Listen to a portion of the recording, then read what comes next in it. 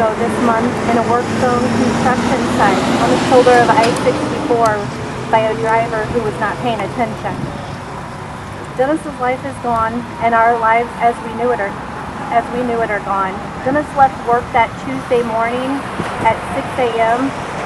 and he was taken from us by 9:30 that same morning. I was left with the painful task of telling my 3 children that their father was never coming home again. Our family pleads to everyone to save another family from this agony.